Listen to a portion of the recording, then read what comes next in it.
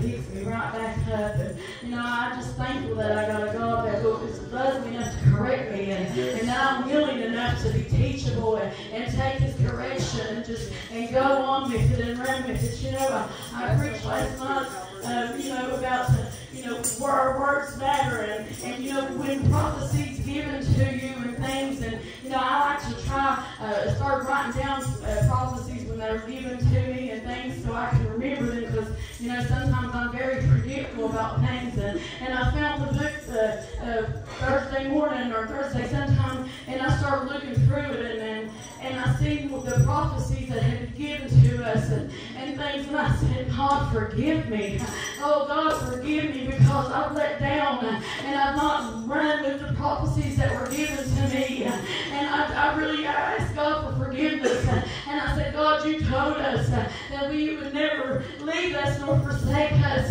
And you told me, and then all the prophecies he's told us, he's going to be right there with us the whole time. And he's never going to go nowhere. But it's up to us sometimes when we get prophecy. It's up to us to be those willing servants to fulfill those prophecies. And I don't know what happened yesterday, but when I asked for forgiveness, something just busted inside me, and I'm ready to run. I'm ready to go on with Jesus, because he's the one that's going to take care of me. I seen on the somewhere, in other states, there's the school systems, the government's trying to take over, and they're trying to let the kids be what they want. If they're a girl, they want to be a boy. They're trying to let them let them be without telling the parents. They said it ain't the parents' business, but you know what? That's not the plan of God. The plan of God was a child is with the parent, and it's the parents' business. But I thank God that I know he's real, and I thank God that I know no matter what comes my way, I know he's going to take care of me. I'm excited to see what he's going to do in the end times. A lot of people may be scared. I'm telling you right now, I'm not scared, because I know in the end who wins, and that's my God, my Jesus, my Savior, my healer, oh, the one that takes care of me each and every day. I'm so thankful that I know who he is. I'm so thankful. I'm so grateful. That song gratitude comes to me a lot. There's no words that I can say. There's nothing that I can say that can give my love and give my all to God, except just throwing up my hands and just giving him all the praise that I have.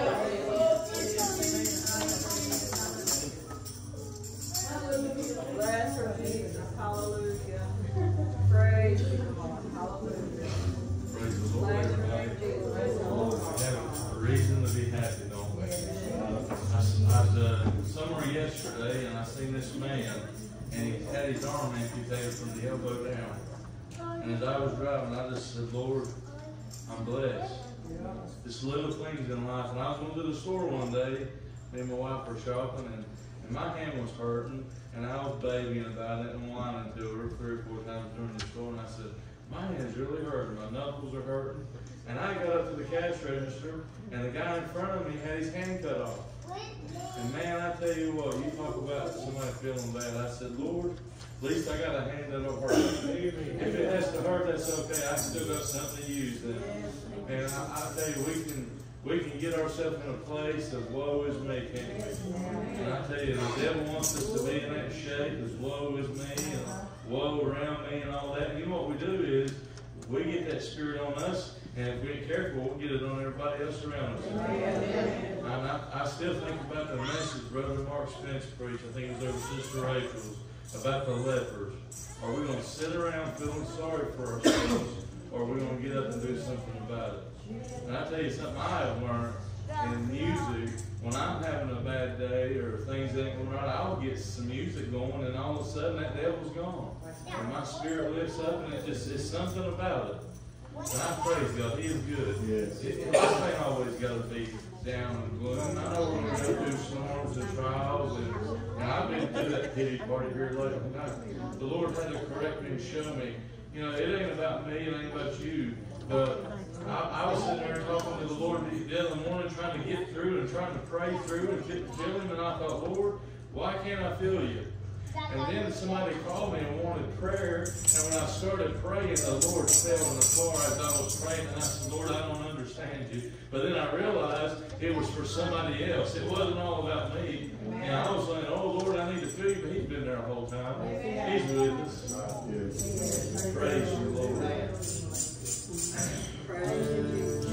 I remember this. Sister Diane was me singing some of us.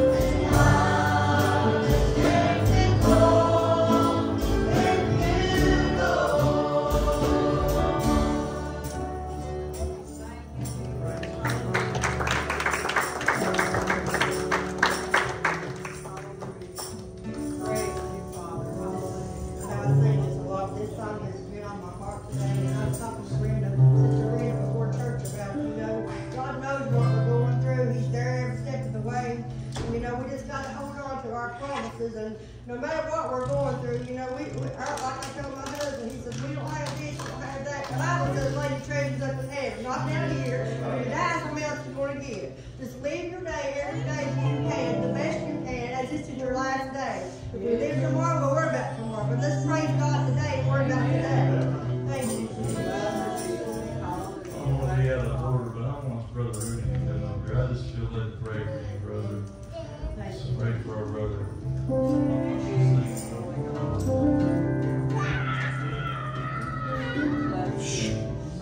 Sinner,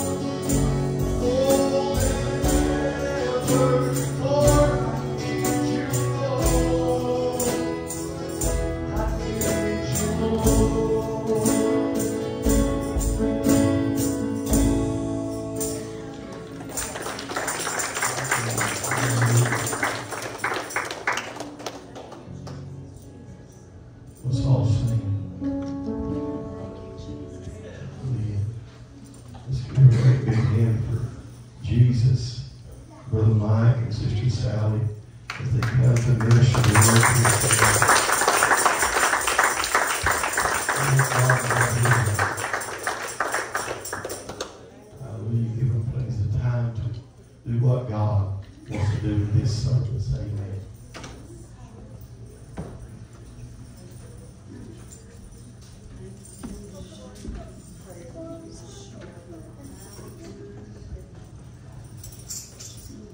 How many's glad to be in church on Amen. Friday night? I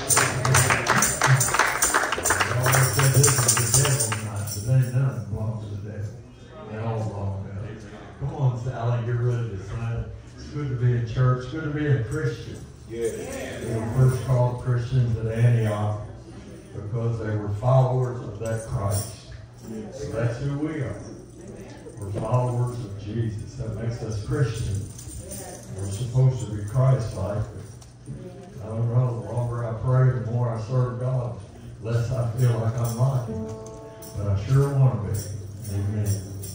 What an honor it is to know that your name is in the book of life. And that you didn't put it in there. No preacher did. No prophet or apostle. So nobody can take it out. Amen. Jesus is the only one that can get it out. And He didn't put it in there to get it out. Amen. He knew the end from the beginning. So He knew who would be with Him in the end. So He put their name in the book in the beginning.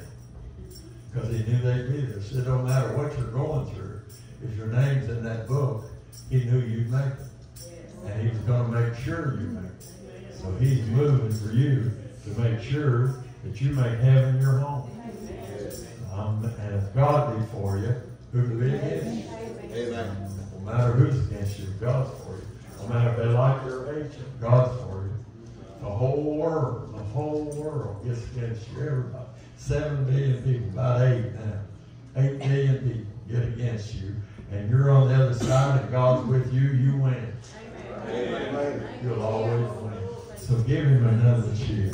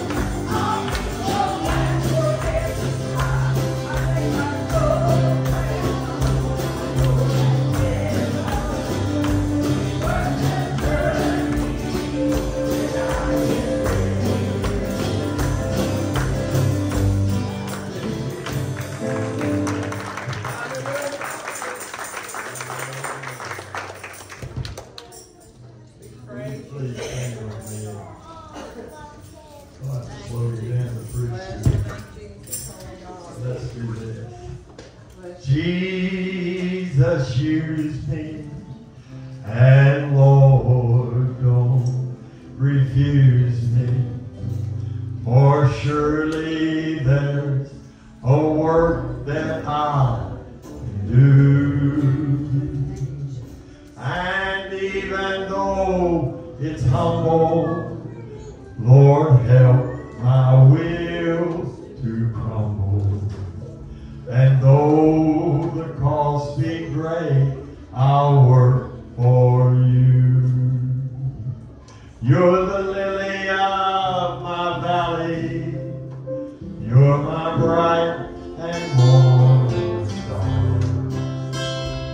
You're the fairest of 10,000 to my soul. You're the beautiful rose of Sharon.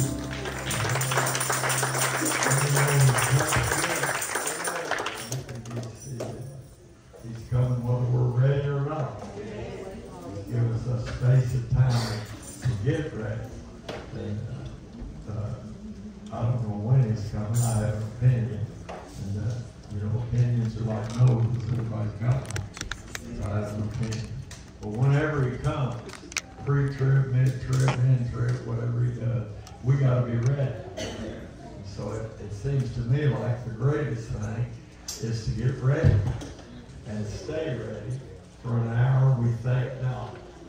So it's not going to be at a time when everybody's looking for them. It's going to be at a time when nobody's looking for them. And nobody wants it. During that time, something's going to happen. The Bible tells us basically that sometimes it's kind of hard to figure out. Jesus is, I told you last night, God is a revealer. He's a revealer. That's what he does. No man has seen God at any time. He has to reveal himself. If he don't uncover himself, the word reveal means to uncover. If he don't uncover himself to you, you ain't going to know him. He's hid from you. If he wants you to know certain things, he'll show them to you. If he don't want you to know him, he'll show it to you. And you can't make him do it. You're not going to make him. You ain't going to make him do nothing. Amen. He's God. But what you can do is hunger and thirst after him until you'll draw nigh to him. And when you draw nigh to him, God is a light. He's a light. Don't look at them lights, that bright light. God is a light. And in him is no darkness at all. No. And he does not cast a shadow when he turns, because he don't block light. He's the source of light. Yeah. And because God is light, which is truth. God is truth. Truth is light. Truth reveals all darkness. So that's why people like to go to a church where they don't preach no truth. And that way they can hide. But if you ever get around a place where they stick with the Bible and preach the truth, then you can't hide. The truth will uncover your sin. It will uncover your wrong. Then if you love the Lord, like you say you do, you repent of it, get it right, work it out with God, and get a little closer to Him. But if you don't love Him enough, you'll back off. And then if they preach on it too much, you just go find another church where they don't point that out. And you think you've done something great, but really all you've done is died. That's all you've done. You died. You'll stay right there. 10 years from now, you'll be right there. 20 years, you'll be right there. If God, not what I say, but if God deals with you about something, you can't get around it, you can't go under it, you can't go over it, you got to go through it. And that's what you have to do. We all do. And it's not a bad thing. I think it's a great thing. I love it. I was praying for your church this afternoon and telling the Lord, I don't care how many times I do. I have this, I'm a typical preacher, we want to cry. But it don't matter how many's here or how many's not. What matters is that we fulfill the will of God for this night. That's all that matters. Nothing else matters in this world right now than what's going on in this building right now. It's all that matters. This is the most important thing that's going on anywhere, what we're doing in here right now. Somebody else, they can say that in their place. But for us, it's in here right now. And the honest truth is, Jesus is here. You know that because you know the Bible. I was praying for you all, sitting in the car, and anybody that knows me, I preach a lot. I always have because I want to. People do what they want to do. And I want to preach and travel, and that's what I do. And about 300 times a year. And so I spend a lot of time in parking lots. Just sitting in a parking lot somewhere beside a church. I have friends that call me. They'll say, where are you at? And then they bust out laughing. I said, well, what's so funny? And they said, well, you're either on your way to church, sitting beside a church, or going home from a church.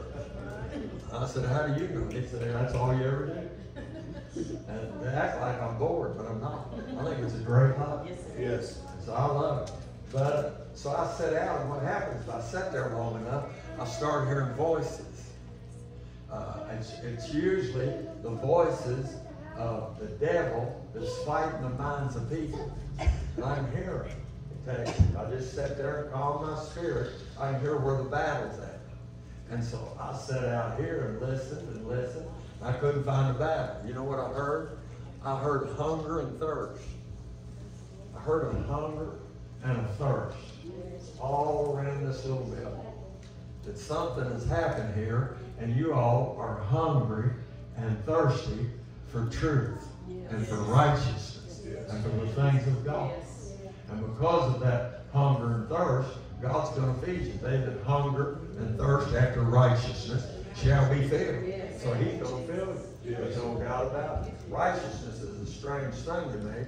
I read about it today, studying on it a little bit, because to a Hebrew, to a Jew, righteousness had a little different meaning than from us. What it meant is to stay in the way. And to them it meant to stay in the way of the law. And when you walked in the law, you were righteous. But we know the law can't make us righteous. Our righteousness comes from before the law. Abraham comes through Abraham. And that's before the law. Abraham was esteemed righteous because of his faith in God. So we're made righteous by our faith in God. And so a Jew, the word they used for righteousness, it meant to stay in the way.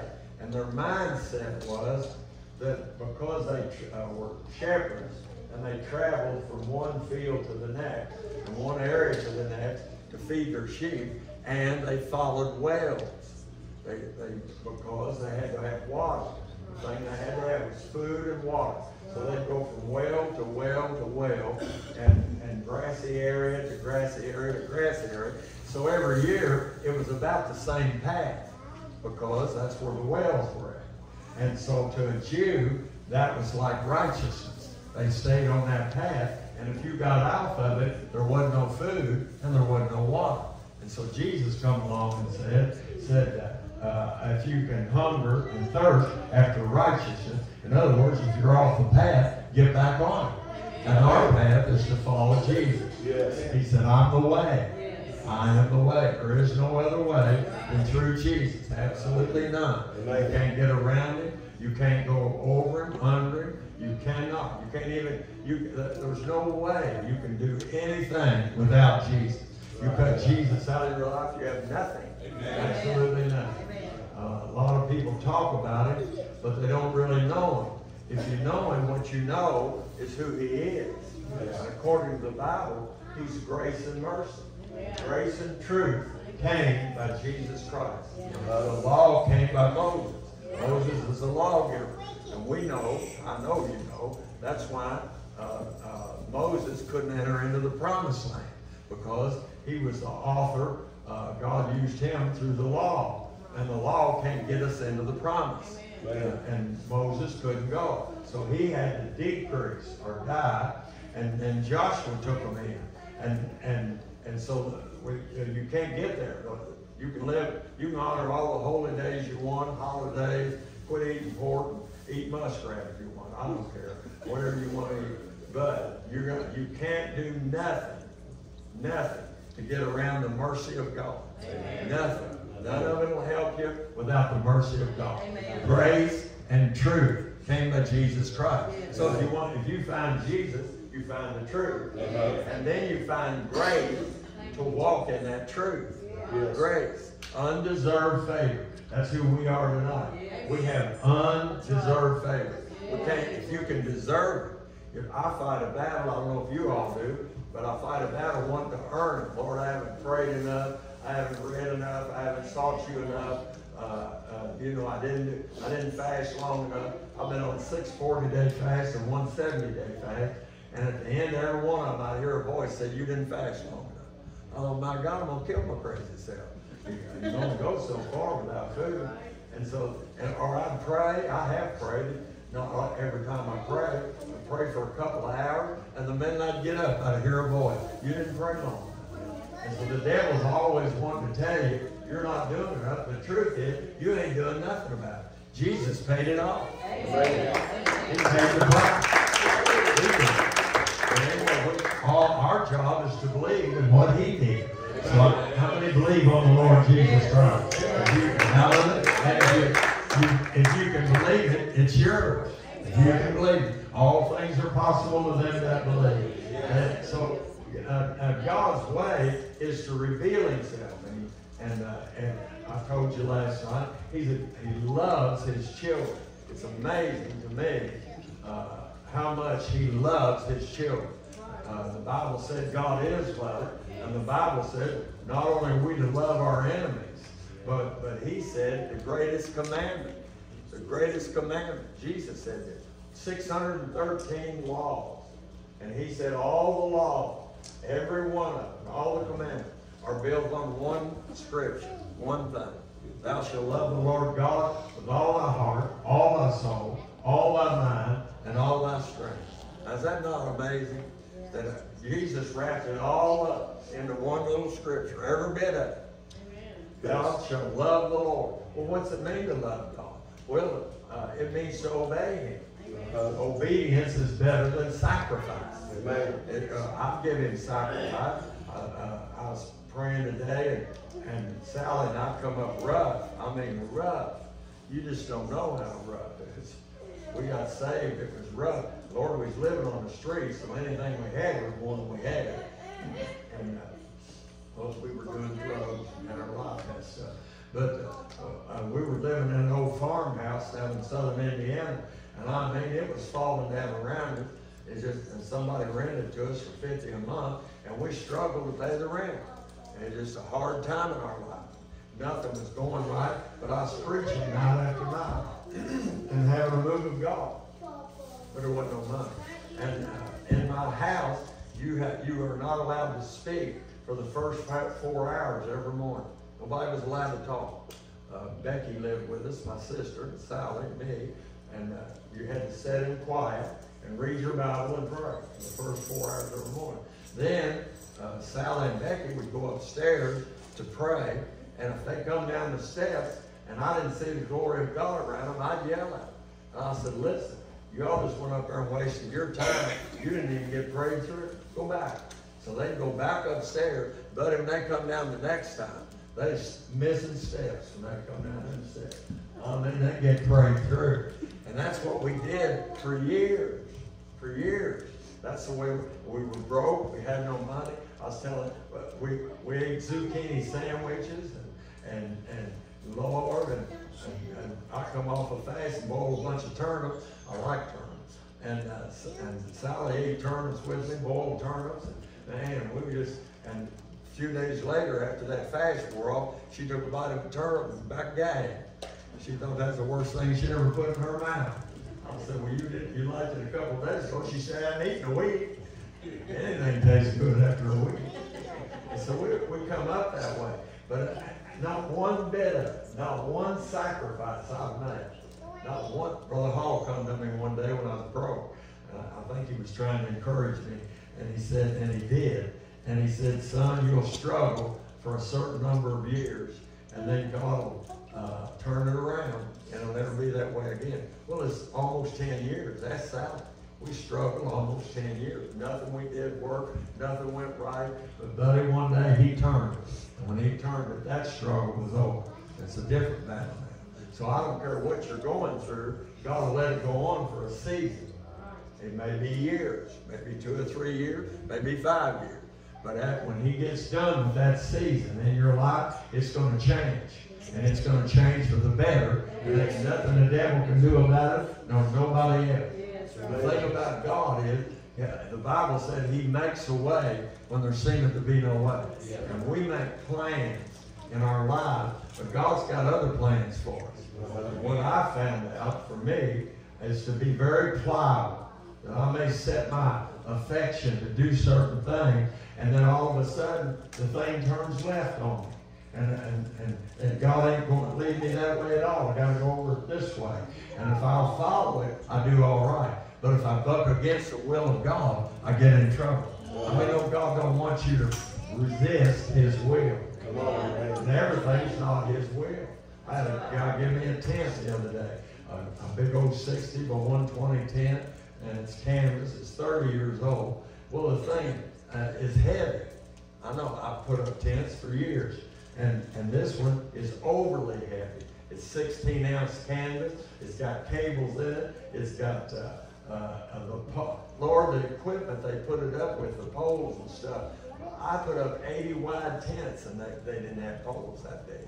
I never seen nothing like it. Big old, everything's heavy. And I told Sally, I said, I'm 73 years old. I can't even hardly pack one of the poles. I said, my goodness. And so now I've got an albatross.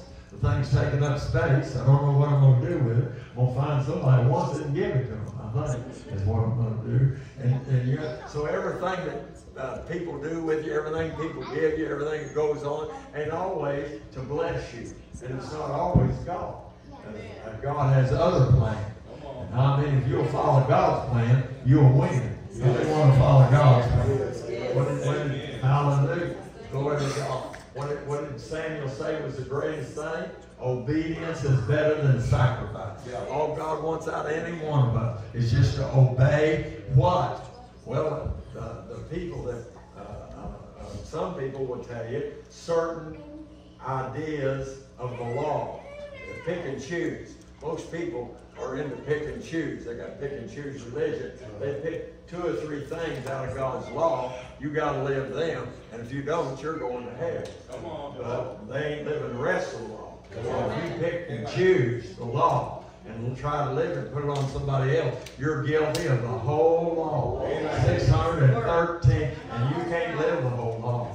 Nobody ever has. So you lose. So there is no pick and choose. Amen. We live by grace and mercy. Hallelujah. Grace and truth came by Jesus Christ. That's the way we live. There's absolutely nothing in the natural that can make you spiritual. Nothing. Not one thing. We love music. We play a lot of music in our church. You all have been there. We love to sing just like you all do. And my girls do a very good job of it. And Sally. And we love it. But you understand, not one thing of the natural can get us what we're looking for or into His presence. The only thing can get us in, the truth is, the honest truth, that what you're looking for is right there. It's right there. It's just a little bit away from where you're at right now. And all you've got to do is press in. He said, press towards the mark of the high calling of God. How many want to press in? Hallelujah. And you don't have to. You can, I know some people think you press in by running and shouting and dancing. You can do that. If that gets you in, then that works. But you can also press in without doing that. Now, you can literally just press in and just keep pressing until you're in the presence of God farther than you've ever been in your life. Yes. I don't know about you. I'm looking to get there. I am not satisfied where I'm at, Brother Hunter, and I'm looking to get there. It don't matter what I got to turn loose of or let go of or change in my life. I want to draw nigh to Him. Because if I do, He will draw nigh to me. How many want to draw nigh to Him tonight? You draw nigh to Him. You know, there's two kinds of knowledge. There's two kinds of knowledge. There is natural knowledge, which is you get that through touch, taste, sight, hearing, and smell. And that's the way all natural knowledge comes that way. You read a book, you look, or you listen to a tape, or you listen to a lecture, or you listen to somebody give you instruction, or you taste the food, or or you smell at something. Most of us, if we smell food, it don't smell the way we like, we don't eat it. But I've eaten things that didn't smell that good. It was very good. And I've eaten Limburger cheese, but I can't say it's very good. It just stunk, that's all. But touch, taste, sight, hearing, and smell. Your senses. So that is sense knowledge. All the knowledge. Well, you can't know God that way. You can't know God just by touch. You can't know, just because you have some bumps, don't mean you know who God is. I get bumps when they cut my hair sometimes. Yeah. And that guy ain't God. He just got a razor around my ear. That's all. Makes me nervous. So you can't know Him just by sight because no man's seen God at any time. You can't really know Him by hearing, not natural hearing, like what I'm talking about, because very few have ever heard the audible voice of God. I'm sure there are some, but very few. And so we can't know Him that way. But you know Him by revelation knowledge. That's a knowledge where He uncovers Himself and reveals Himself, and He has purpose for it. And His purpose is because we want to get close to Him. That's what we tell Him. And He answers our prayer. And we want to know Him. That's the way I pray. I hope that's the way you pray. I want to know You. I want to get close to You. So because of that, He shows us things, that light, that are keeping us apart.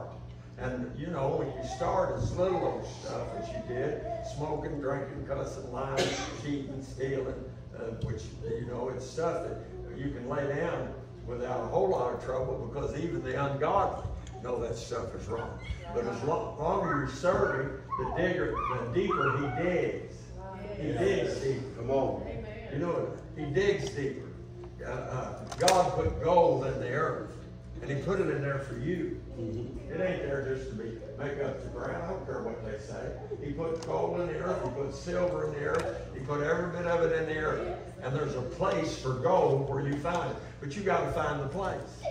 And so God makes you work for it. You have to really work for it. Very few people have ever struck it rich with gold. And during the gold rush, people died trying to find gold.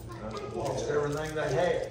And so God has put it here for you, but He made it where you had to work to get it. So God's got some gold.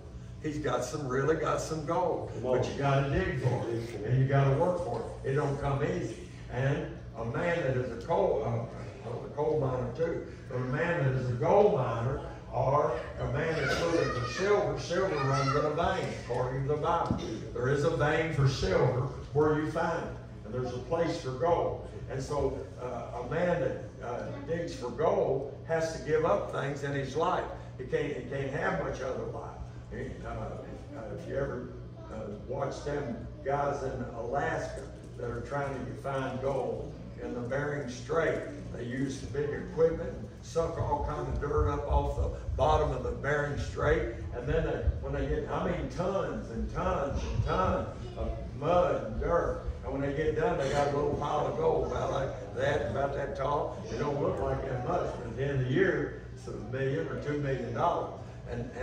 But they spend all their time out there doing it. They ain't at home. They're gone with their families. It's a sacrifice. Yeah. And so anything of great value has got sacrifice time. A lot of sacrifice. And so that's if God is pulling on you, and I love it when He's pulling on me. But if He's pulling on you to get closer to Him, then He's going to show you things that keep you and Him apart, whatever they are. It may be jealousy. It may be hallelujah. It may be jealousy, and it may be unforgiveness. That's what keeps us apart. We're worried to death. Most people are worried to death about the length of some woman's dress, but it ain't what's keeping us apart. It's that old hatefulness in our heart.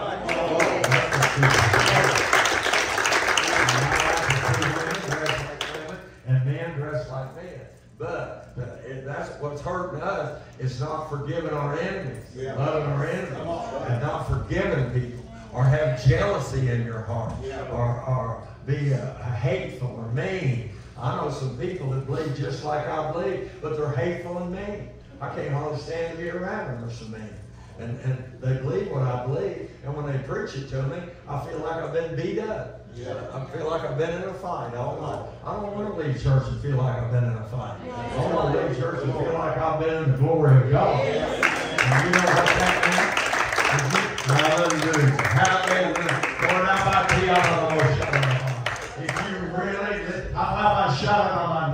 if you really lift up Jesus, that's the way you'll live. So that tells me what they're doing ain't lifting Him up, because I feel beat up. But if they lift Him up, I feel delivered and set free. I want to be delivered and set free. I felt deliverance go through here when Sister Janie was singing. I felt deliverance go through here when Sally was singing. And so you understand, all we got to do is lift up Jesus and get anointed. And to get anointed, we have to press into it and say, yes, Lord. And if we do, the chain's going to break. The glory of God's going to manifest, and we're going to be healed. Lift your hand at Him and magnify the Lord. Hallelujah. God's got all this. This is all for us. Everything God did is for you. Everything. Yes. Everything that Sally hung up right now on something I preached on 3 or 4 years ago, and nobody got excited with me, so I quit. But God's got endless words. She was looking at the Milky Way the other night on a little clip on her phone, and they was telling how many stars was in it. Lord, it was 1 trillion stars. It was some ridiculous number just in the Milky Way. Well, that ain't all the stars. And every one of them stars are planets. And that's only the ones we can see. The ones that shine the brightest, them's the ones we see. We don't know how many out there we can't see. But we know. Worlds without end. They can't count them. They can't even count the solar system. They can't count the solar system.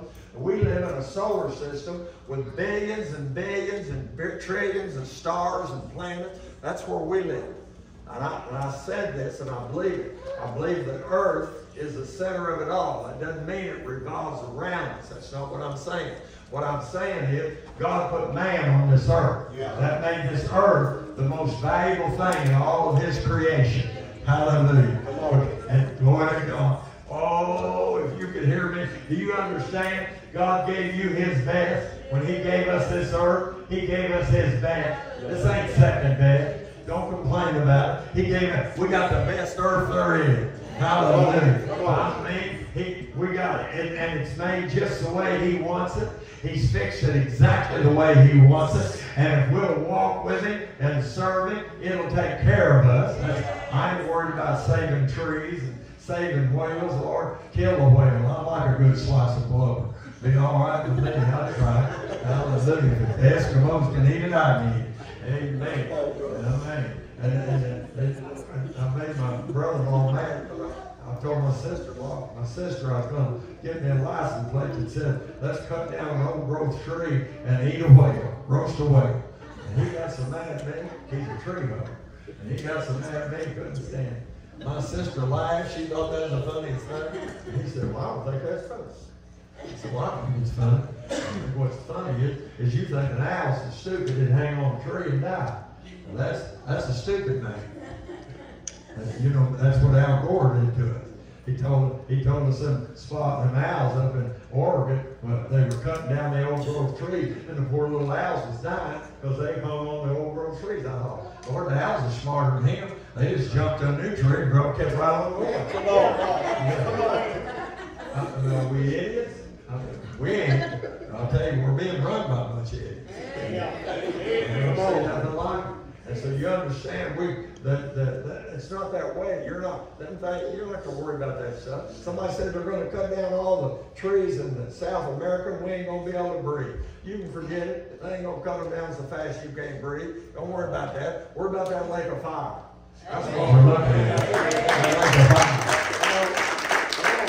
All the devil wants to do is get your mind off of what's important and get on a bunch of junk that has no power in it. That's why some of this preaching has no power.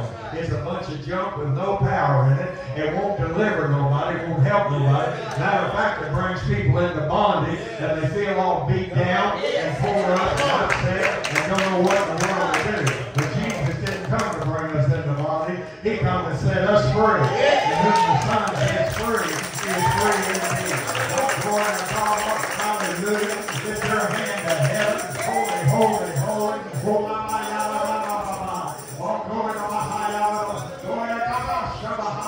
Hallelujah. Hallelujah. Don't get upset, Hunter. Don't even get upset, Rose. Glory to God. I know it's your family, and I know it's hard, but you listen to me. God's got other things for you. That was a stepping stone in your life. You all did a good job. Everything's going to be all right. And when you come out the other side, and as you come out the other side, you're going to see the hand of God moving for you. Hallelujah. Holy, holy, holy. Lord God Almighty, which is and was and is to come. Listen to me. I got saved and filled with the Holy Ghost. My sister, I cast the devil out of her. She got saved, filled with the Holy Ghost. Sally's a holy woman. She got saved in the Pentecostal church, rolling in the floor. And she's a real holy woman. I went to my mom. My grandma was a Nazarene. My mom was a Methodist. And my grandma thought that I'd lost my mind because I was talking in tongues. So she took me to a little church, put me on the front row, my grandma. And God got a priest to me, a Nazarene. And he preached against the Holy Ghost. And I sat there and I said, Jesus, I'll mash his mouth if you say go. I said, I'll hit him so hard, I'll knock him across that altar. I just got saved. I said, I'll knock him out. Just tell me, knock him out. I'll do it. And I heard a voice and it says, listen. All right. So I sat there about 20 minutes. He couldn't preach no long sermon, but it was about 20 minutes, and he preached his little sermon. So me and Grandma's going home. And she said, what'd you think of my preacher? I said, that guy's an idiot, Grandma. He don't even know the Bible. I said, Paul said he talked in tongues more than mine. I don't know that. I said, you need to get out of that church and get a realtor. She got so mad at me. I was young. I didn't use no, I don't even know what the word is. I wasn't all that kind. And so Mom, she called Mom, told Mom. So I went to Mom's house and I come in the door and Mom said something and she said, you hurt your grandma. And I said, Mom, Grandma's bound up in this false religion against talking in tongues, the Holy Ghost. Mom got mad. She was a Methodist. And she said, you listen to me. Said, you always thought you were right. Always. and said, I'm telling you, I don't want you in this house no more. You just get out of here. And I said, well, Mom, I'll leave. I don't have a problem with that. But I will tell you this. I may not always be right, but I'm right about this sweet Holy Ghost. That I'm right about. You better remember. I left. Well, you know where I went? I went to a church and cried for 4 hours. Asked Sally, she was with me. They sat in the car. And I went in the church and wept and cried for about 4 hours. I was tore all to pieces. It broke my heart. My mom had run me off. I love my mom. And she was a good woman. She just didn't understand. Well, about, a couple months after that, Mom wrote me a letter. She never did send it. But so she called me and said, Mike, I want them tongues. And I said, all right, Mom, the Lord knows what you want. Go find you a meeting somewhere where they believe in the Holy Ghost, talking in tongues, and get them to pray for you. And she went to a prayer meeting. And as far as I know, she fell out on the floor and got the Holy Ghost, talking in tongues. Well, then 7 years after that, Mom told me, said, I learned more in the last 7 years with the Holy Ghost than I learned in the first 30 without it. And so sometimes, sometimes the pain we go through is for others. Hallelujah. Lift your hand to heaven. And it hurt, and it really hurt. But it turned my mom around, and to her dying day, she was tongue-talking, Holy Ghost filled. And they called her, wasn't they, Sally, for 4 or 5 states to pray for them. And she wanted to be a missionary, and she couldn't because of my dad. They called her from 4 or 5 states, and her and 3 little old women would pray for whatever need it was. And I mean, sometimes it was cancer. Sometimes people had car wrecks and was on their way to the hospital. They didn't know if they was going to live. And God would move over and over and over. She could touch heaven when she prayed. I mean, touch heaven. But you know where it started? When I got received the Holy Ghost, I took the pain and went right on. And went right on my life. And it affected my mom and my grandma. My grandma came to my church and got healed, but she never did get filled with the Holy Ghost. But she went to heaven. So you understand, sometimes God requires of us to go through things to affect those around us. It's not a bad thing. Just throw your little shoulders back and walk on through it and watch God move. Lift your hand to heaven. And that's what I believe is going to happen to you and to you. You're going to look around and you're going to see a great day. Everybody say a great day. Hallelujah. So God's ways, these are God's ways.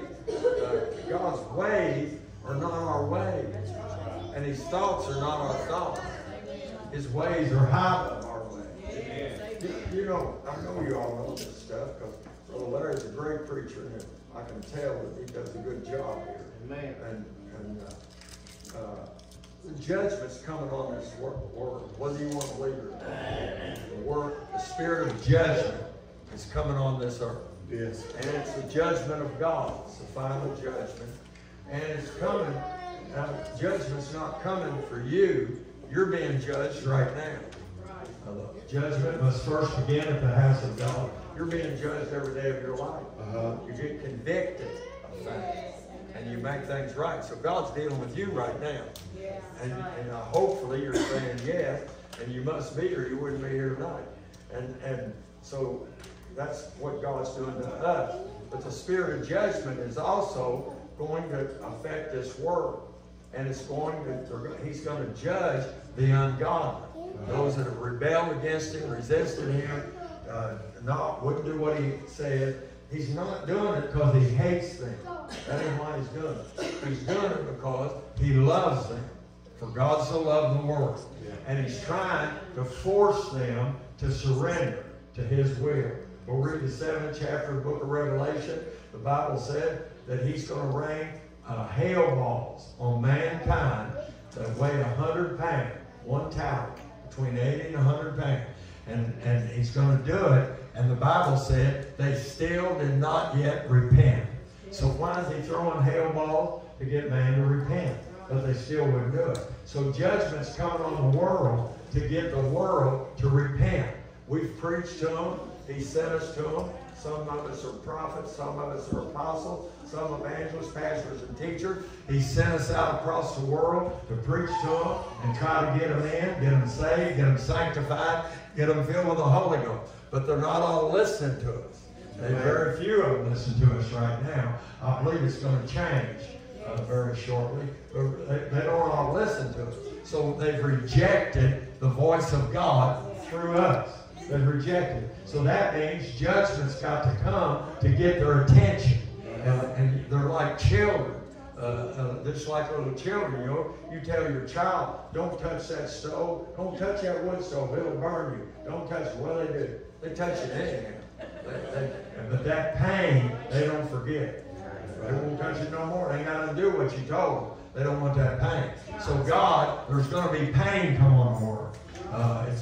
God's going to judge this world. So when the spirit of judgment hits, it's going to judge the world and try to force them to repent. But the world is going to turn on us. You're going to be hated of all men for His name's sake.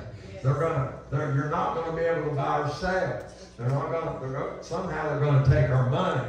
And they're not going to accept money. They're probably going to, eventually they're going to use a mark.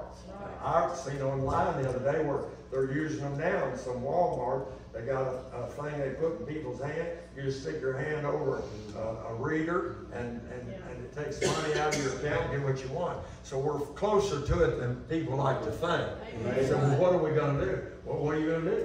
What are you going to do? That's right. You're going to make God rapture you out of here? What are you going to do? So, well, I believe. I don't care what you believe. What are you going to do? Make Him do it. You can't make Him do it. All you can do is get ready and go through whatever He wants. That's all we can do. Hallelujah. And if He wants us to go through it, we'll go through it by the help and the grace of God. There it is. And He will not fail us. He won't turn us loose. And He won't let nothing happen that He don't want to happen. So you're in good hands. How many know you're in good hands? So what's going to happen is they're going to make it hard on us. They're going to take our money. They want to stop. They just, they claim, I don't know that this is totally true. It ain't in the Bible, so I don't know. But they claim that the fires in Maui, part of the reason was they had one of them 15-minute cities set up over there. You know what a 15-minute city is? They're setting up cities in different parts of the world right now. People just destroyed one, and was it England? In England, and that means they use electric cars, and in 15 minutes you can be anywhere in the city. They pull people in 15-minute cities. You can go to work in 15 minutes. You can go to the grocery store within 15 minutes. Everything you need, the parks within 15 minutes. So why? Well, it's bondage. They want to bring people into a little group where they can control everything they do. That's their goal, because that's what the devil wants to do. So, well, they're not going to do it to me. Listen to me. You're not going to, the only way you're going to be able to stop this or resist this is by the Holy Ghost.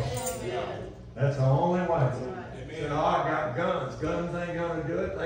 You heard Joe Biden. He's got F-16. They've got infrared. Some of you all know it. They've got telescopes right now that can see through walls and see everybody in the building, know who's here. They've got them right now. This is not far-out stuff. And so you understand the world's being set up for this one world government and to bring everybody in bondage. And God is allowing it, and maybe instigating it. I don't know. You'll have to talk to Him about it. But He is allowing it because it's going to bring judgment on the world, and then it's going to force the church. That we have prayed and sought God, and too many people have played with God. They go to church if they want, they read their Bible if they want, if they want to go somewhere else, and if they have a revival in their church and they want to go to the ocean, they just leave, go, don't mean nothing to them. And because we've played with God and not gave Him our best all the time, and what this is going to do is force us to trust Him. I mean, maybe the greatest word in the Bible is the word trust. Just trust the Lord with all your heart and lean not to your own understanding. So it's going to force you to trust God.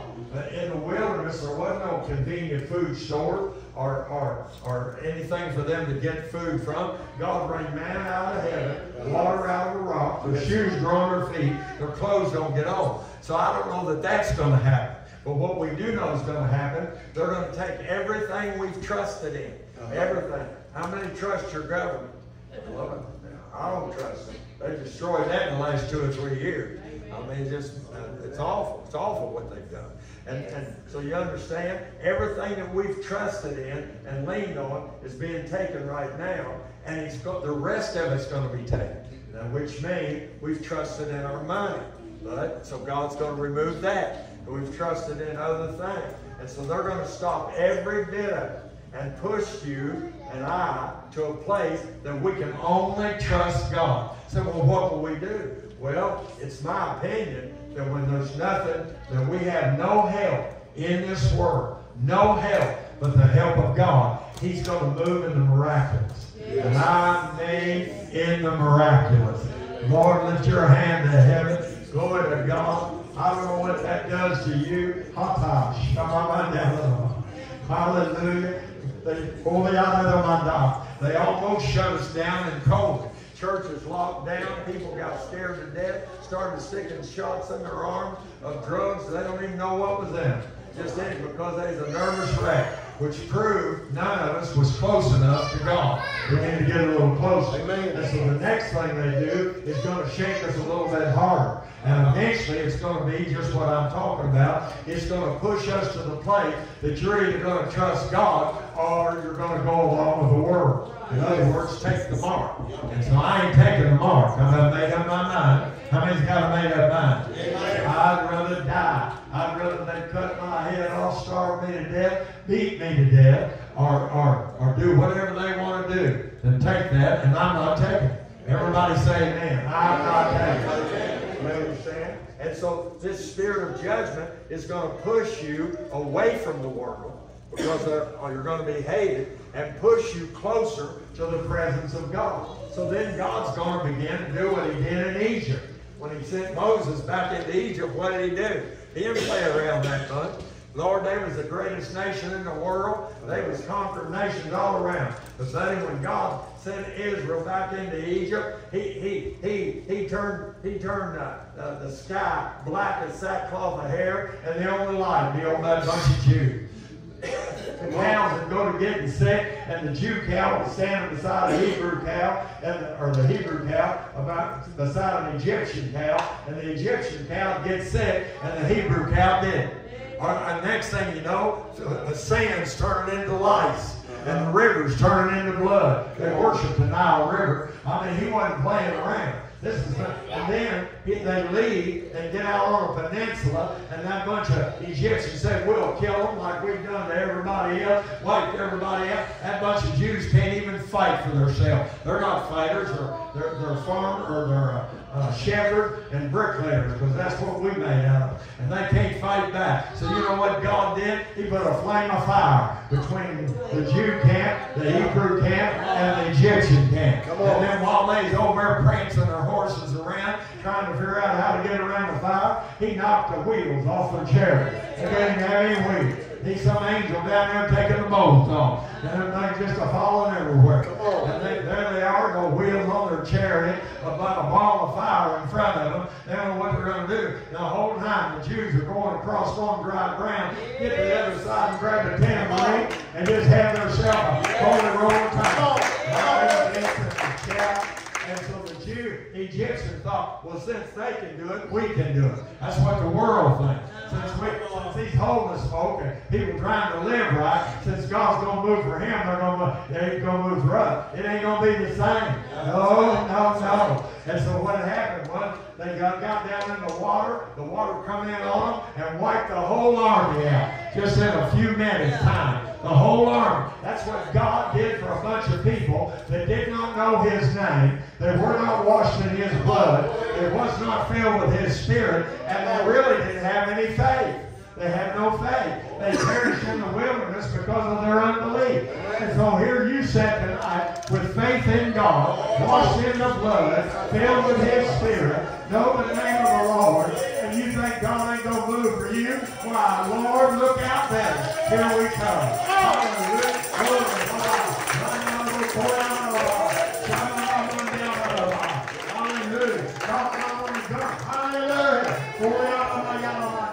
God's not only going to move for you, He is moving for you right now. And so I'm telling you, when this Spirit hits and it drives us away from the world, He's going to do what He did with Ezekiel. Ezekiel said, He picked me up by the lock of my hair and carried me down by the river Chebar. Hallelujah. He's going to do what He did to Philip. When he looked at Philip had a revival so big, they had to call for help to get people full of the Holy Ghost. As soon as they got there, God said, leave this revival. I got another one for you.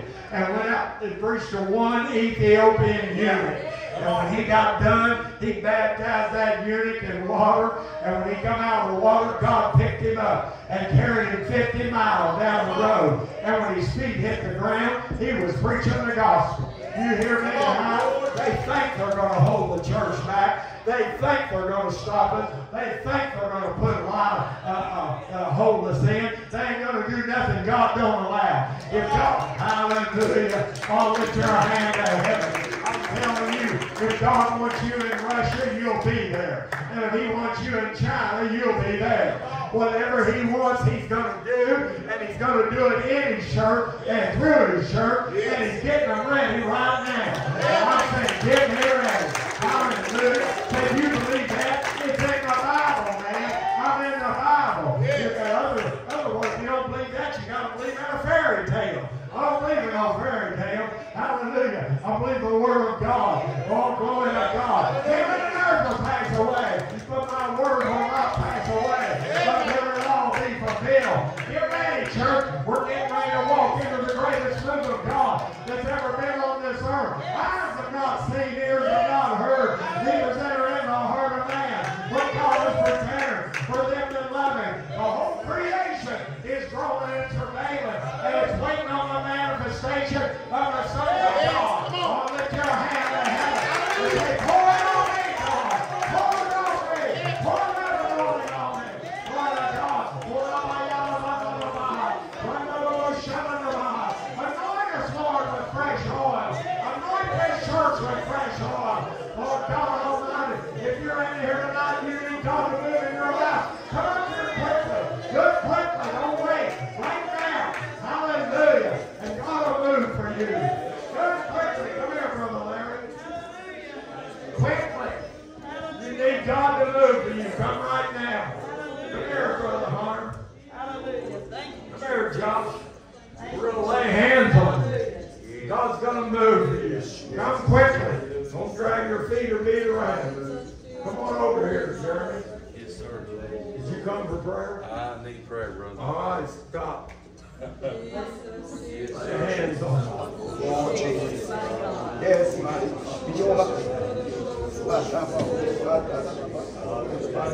yes. Would you move? Believe it, Jesus. Thank you.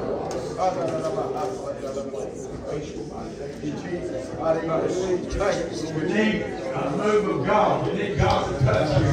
Come up here right now. Good question. Hallelujah. Please. Hands on Sister Jenny. Yes. Glory to God. The name. The one that probably needs the least. They're always the first one in the line. Glory to God. Because they want more than what they have. Hallelujah. Jesus.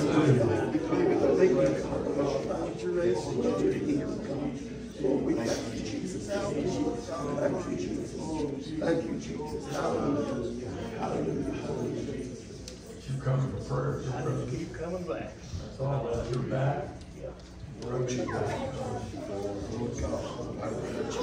You need God to touch you.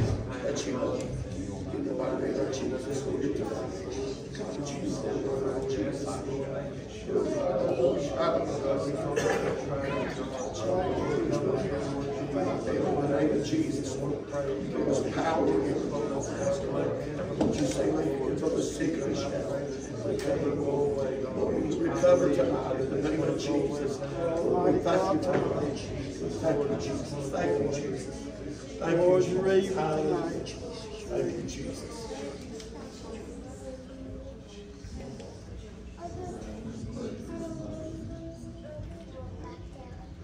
Lord Jesus. Lord Jesus. Yes,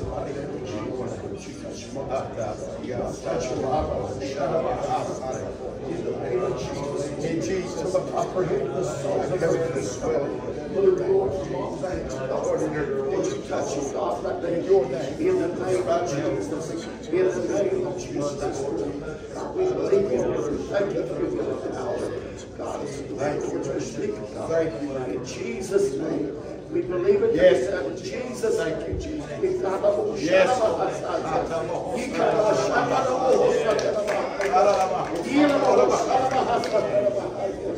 Yes, Lord Jesus. Praise you tonight. Thank you, Jesus. Thank you, Jesus. You fed all your young life. Lord Jesus. Now they're praying for you.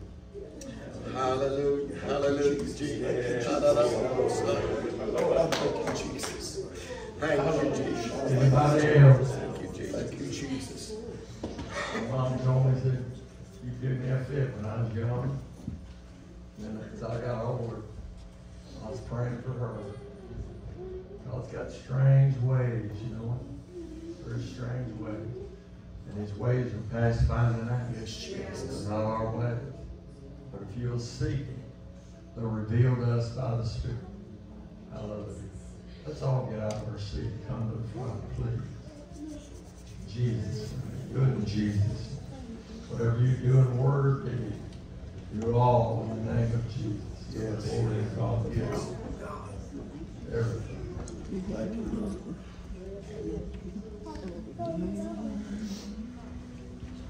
All right, turn around right now. Lay hands on somebody beside you. You know, if you've got the Holy Ghost, you're filled with the Holy Ghost. That Holy Ghost in your tongue is just as powerful in you as it was in Jesus. If you believe